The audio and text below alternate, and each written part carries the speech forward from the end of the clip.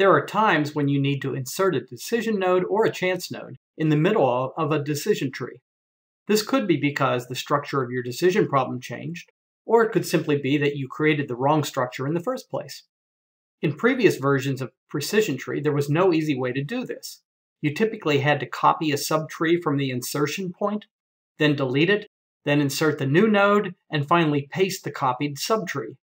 Fortunately, with the new Insert Node feature in PrecisionTree 6.0, inserting a node in the middle of a tree is easy.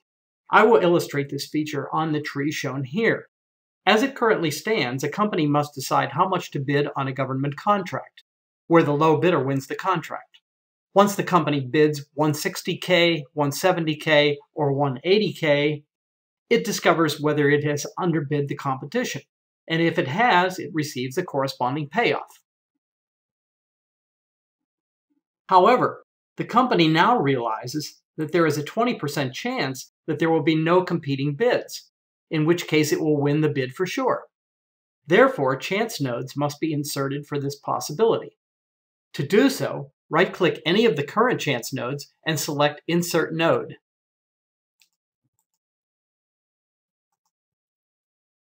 The new node is a decision node by default, but you can then right-click it and select Node Settings to enter the correct information about it.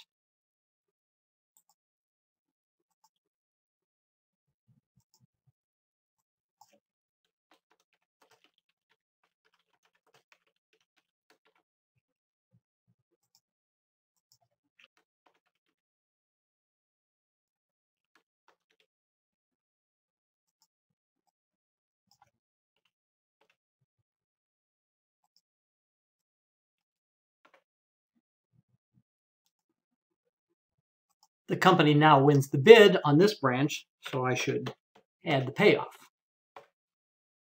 You can now repeat the process twice to insert similar chance nodes for the other two bid amounts, here and here.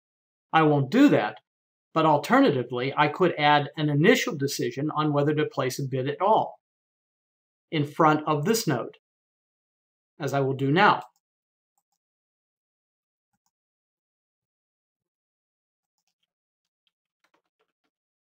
If they place a bid, there is presumably a cost, so I will add that.